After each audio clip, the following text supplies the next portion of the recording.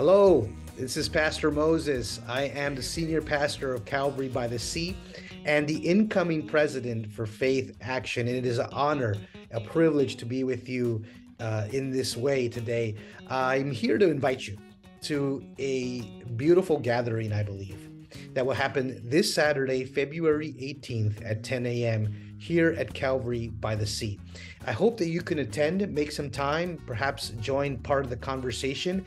I know there's going to be great people in that room, new people, people who care about the Aina, who care about this land, who care about the people of this island, that are advocates and people who truly want to see hope and love and peace spread throughout our island. So if you're that, if you want to be part of that, I invite you, come join us this Saturday at 10 a.m.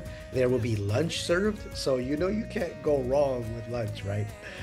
Please come and join us. I think it will be a beautiful time of discovery and reimagining what is next for Faith Action.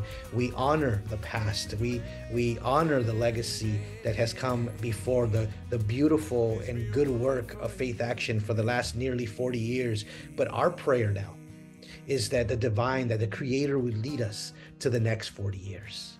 How can we be the advocates? How can we be the voices that speak on behalf of those who are being treated unjustly, for those that are being exploited, for those that are being mistreated?